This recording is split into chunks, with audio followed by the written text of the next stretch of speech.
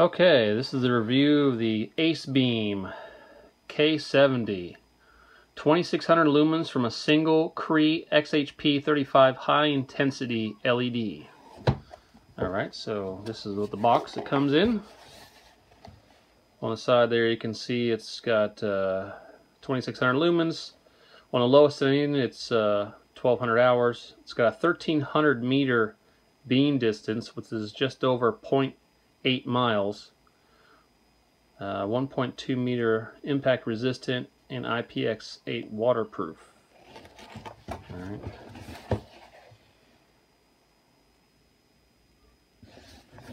And the back. Alright, let's open it up and see what we got here.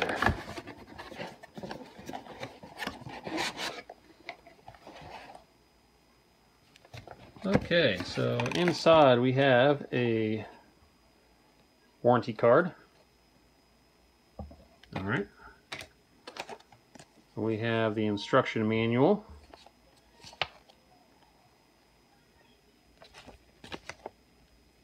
We have the runtime. So level 1 is 1 lumens for 1200 hours. Level 2 is 70 lumens for 75 hours. Level 3, 450 lumens for 12 hours. Level 4, 1000 lumens for 6 hours. Level 5, 1900 lumens for 3 hours. And level 6, 2600 lumens for 2 hours.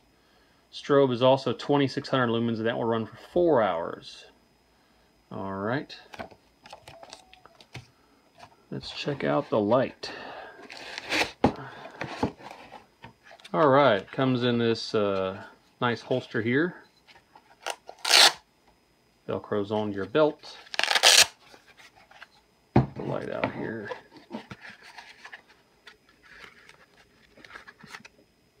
In here a little tight, so just bear with me for a moment. There we go. Alright. The Acebeam K70.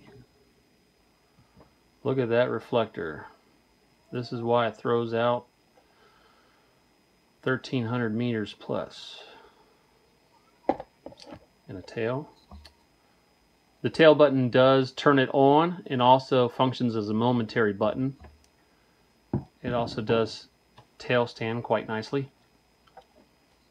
Alright, so features wise, I'll show you the battery compartment in there, but you click it on with the tail and then you go through the modes. So this is level 1, 2, 3, 4, 5, and 6. Then it can go by standby and then to strobe. Alright. So that's how the dial, magnetic ring dial, works. And to take it apart to get the battery compartment, you just unscrew it here. When I first got it, I unscrewed this little piece here. This actually unscrews. That's actually how I access the battery compartment. You can do it both ways, but when in the manual it recommends to take it apart this way, so this is the way we're going to do it. Alright, so there's the inside of the light. Put that aside. And inside the battery compartment, this is the battery holder. Now the Acebeam, from the manufacturer, they recommend not normal 18650 batteries, but they recommend the high drain 18650 batteries. And when I first got the light, or when I was first looking at getting the light, I wasn't sure which batteries to get because I have a lot of 18650 protected cells with the button tops on them, but I didn't have any unprotected cells. So I found this company, AOSO, I'm assuming that's how I pronounce it. Sorry if I'm not pronouncing that correctly. But I saw a lot of reviews on Amazon, and they seem to be very, very good. The batteries I have are the IMR 3500 milliamp hours, which goes along with the specs with the Acebeam, because I believe when I looked at the specs for the Acebeam, they used 3400 milliamp hour batteries to get the run times that they did. Okay. Now Acebeam does sell their own batteries, but they didn't have any readily available here in the States. They had to come from China. And their batteries were 20 amp runs. These are 25 amp high drain. Again, they're flat top. But inside the battery holder, you can see it sticks out. So this works just fine with flat top batteries or button tops. I just found the flat tops are much easier to find in the high drain as opposed to the button top high drain. So anyway, I'll put these in here real fast for you guys. Got 4 of them here.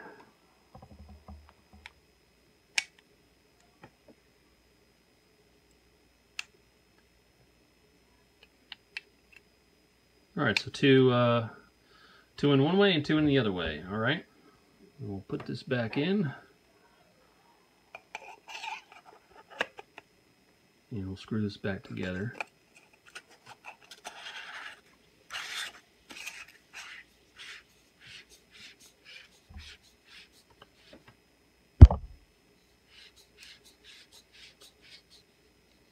Okay. Now real quick, what else is in the box? It does come with a lanyard. Let's check this lanyard out and see what it is, how good it is. I reviewed the LD75C recently, and their lanyard was not very impressive. It was just a piece of rope, basically. It didn't have anything else. Alright, so this is pretty cool. It's got a little latch there. You got your adjustments, so you can adjust it to how you like. So that's pretty cool. And in there you also have an extra 2 O-rings and an extra tail cap button. So that's good to know. And that's about it. On Amazon, the company I bought it from also came with a free USB LED thing. Not really that important, but anywho. Alright, so let's check it out together. Alright, so let's turn it on. I'm going to make sure it's on the 1 lumen setting. Alright. Alright, you can see hopefully the beam there. It's a pretty tight beam. That's level 2. Level 3. Level 4. Getting really bright. Level 5. Camera doesn't do it justice, but it's very bright right now in my eyes. The camera is not showing just how bright this thing is. There you go, level 6, 2600 lumens. Incredible. Very intense hotspot. I can't even look at it with my eyes. I'm only looking through the camera right now. Alright, then it goes to standby. Alright, or standby. And then it goes to strobe. Yep, I went the wrong way, sorry. There we go, strobe. It has an alternating strobe pattern, so it doesn't just flash the same strobe. It seems to fluctuate that strobe pattern a bit. So anyway, all in all, really nice light. I've taken this outside already. We'll do some beam shots here, but there's a bridge about a half a mile down the back of a canal behind the house here. It's about 0.52 miles I measured on Google Maps, so it's about a half a mile away, and this thing throws the beam all the way down there. So I'm really hoping my camera will pick that up, and I'll be able to show you that, guys, in the beam shots. Also, one more thing, if you wanted to tail stand this in order to illuminate a room, the second level, which is 70 lumens, and runs for 75 hours, it really illuminates the whole room. So I mean, in an emergency, if you need to light in a room, put it on a table or countertop, this thing would illuminate the entire room, let you be able to walk around, function with enough light to do most things. So that's a pretty cool feature. I always like it that they can tail stand like that. So I really enjoy that. And of course, it has the 1 lumens, which is real handy if you want to be able to walk around your house or even outside maybe a bit and you don't want to disturb a lot of people. You can do that too. And it does have the momentary. So again, full click, you'll hear the click. That puts on the 1 lumens, is what I have set on now. And it has momentary, so if you don't have to fully click it, and you have momentary. And I believe that works in all the settings. Let's try it in strobe. Yes, so you can momentary in strobe too, which is pretty cool. So it's really nice to have the momentary on this flashlight. It makes a really handy and a lot more tactical use if necessary. So that's pretty cool. So So anyway, next we'll do the beam shots, guys, outside. I really hope my camera will pick this up and do it justice, because it is phenomenal. It looks like a laser beam in the sky. So, all right, we'll do that next. Take it outside. Okay, guys, sorry, real quick before we go do the beam shots, I want to show you a couple other things I discovered. So this is the holster it comes in. Holds pretty nice. It is a little tight getting in there, but for storing it when you're not using it, but having it readily available, in other words, out somewhere where you can get to it pretty easily. Inside the holster, it stands pretty nice, which protects the lens from getting damaged or scratched. So that's really cool. I like that. And the other thing I want to show you was the lanyard. So after trial and error, let me get it out of this holster real quick. Okay, after trial and error, I have this lanyard, okay? Now you can see, I'll take this off real fast so you can see. You can see in the bottom here, you have a little cutout area where the rest of these where you can attach a lanyard or whatever. But when I first attached the lanyard, what I realized was if I attached it the wrong way, if I attached it like this, okay, and try to move it out of the way, it wouldn't move out of the way, okay? Which made tail standing, it makes it wobbly because you can't get it out of the way. So I'm like, well, you know, that kind of sucks, because obviously if I want to be able to tail stand in an emergency, I don't want it to be all wobbly, okay? So what I learned is if you take the little clip-on lanyard here and you hook it the other way, right by that cutout, when you put it like this, and then you tail stand it, it's totally out of the way because where that cutout is, and it's totally secure. It's not wobbly or anything because it's resting on the lanyard. In that one position, it's out of the way and it'll tail stand nicely. So when you get yours, I would recommend that you attach your lanyard this way right next to the cutout and then put it down, and it should be really nice. There's two extra things you can do. Store it in the case upside down, protects the lens, and this is the way you can have your lanyard on there and still have a tail stand very sturdily. So hope that helps you out. Let's go get some beam shots now. Okay, we're outside. The first flashlight I have in my hand is the Nitecore MH27. I have it set at the maximum 1000 lumens.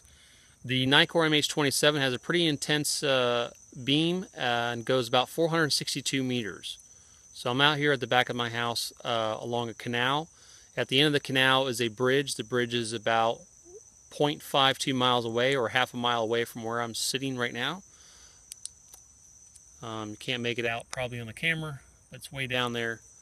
Those group of trees right there that you can see, those are about 200 feet away. So just keep that in mind as we compare the Acebeam to the control flashlight here, the MH27 at 1000 lumens. All right. So now we're going to get the Acebeam out.